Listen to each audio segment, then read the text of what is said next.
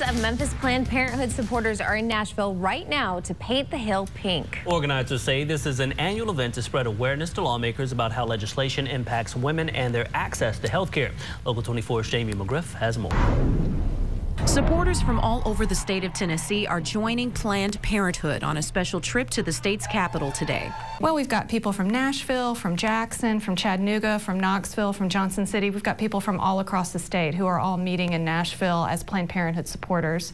Ashley Coffield, president and CEO of Planned Parenthood Greater Memphis Region, says they'll paint the Hill pink by talking to legislators in Nashville. There are a number of bills that we're concerned about that we think are intrusions in Tennesseans' private lives and that could put women's health care at risk.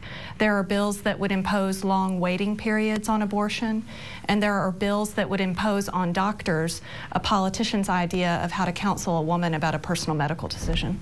But these are not the only issues that will be discussed. Coffield explains they'll also educate legislators. We're going to let them know about the important health care and education services that Planned Parenthood provides across Tennessee.